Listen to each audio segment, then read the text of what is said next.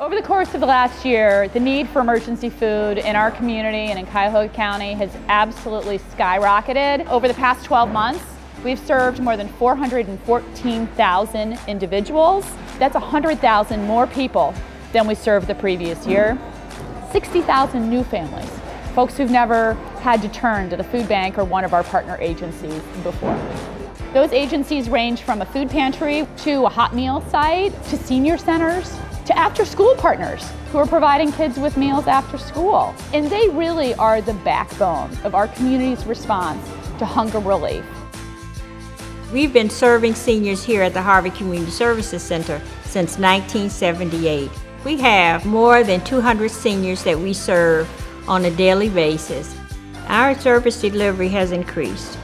And one of the reasons it's increased is because people are so isolated.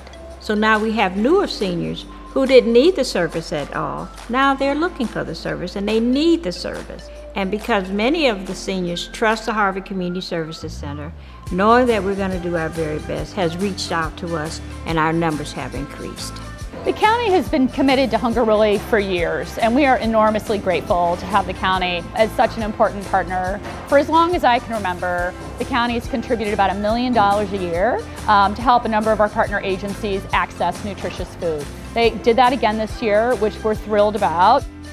Senior and adult services have always provided that kind of continuity for us, safety for us, and concern for us has been very important to us. So I just want to say, awesome. That's the word I want to use, awesome.